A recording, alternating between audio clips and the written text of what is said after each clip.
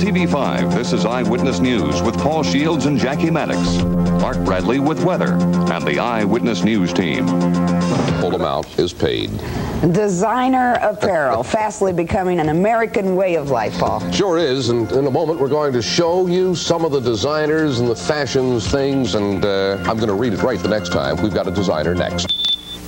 He's called King of the After 5 Ensemble. You can catch his fashions in the nation's leading fashion stores and stores like Neiman Marcus.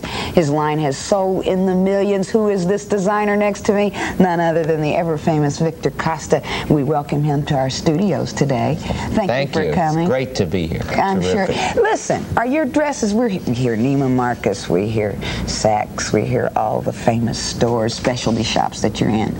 Can I afford to buy? Well, that's my whole gimmick. The clothes look like they're 10 times as much, but they do not break the bank.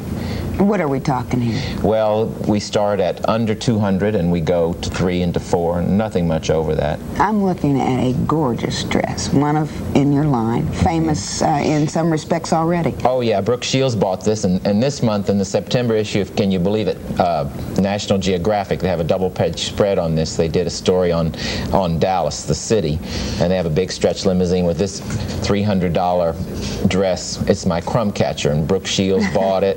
And that's a history of costume term, because in the olden days they wore something up here that caught the crumbs. But I think it's more about the ruffle. I think it's more of a diamond catcher, and that skirt is divine. She twirls, you'll see, it's just like a parachute. The air gets up under it. What is that? Gold lame? Gold lame, liquid gold, honey, liquid gold. I love it. We're in a rut of he/she fashion, androgyny, with everybody wanting, you know, mannish clothes on women, and I'm against it. So I'm out for femininity and to show the body beautiful. God bless you. Yeah, I hear Paul over here saying, God, he snuck in Dallas, Paul.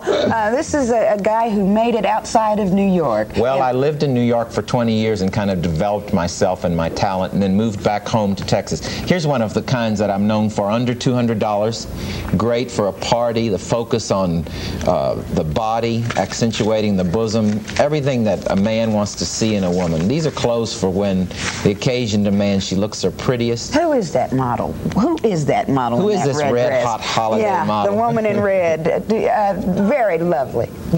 Holly. Holly. Okay, very good, Holly. That's a gorgeous dress. You started in a garage. Well, yes, as a teenager, I got my first sewing machine at age 12 and started sewing for people and learning my craft. What did neighborhood boys think about you sewing at the age of 12? Well, if they didn't like it and they said something off color, I'd hit them on the head with my purse. Well, you're big enough, I wouldn't tangle with you either, you rascal. Victor Costa, you're a $1 million man, a $1 million designer. Very quickly, if we can get this one other dress in, your fashions are so lovely. They can be found at Neiman Marcus here. Joni Meredith has...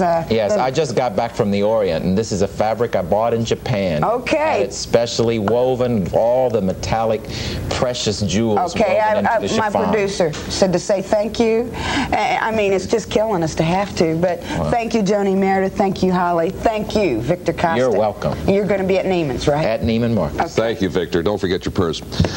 Now here's an editorial from Vice President and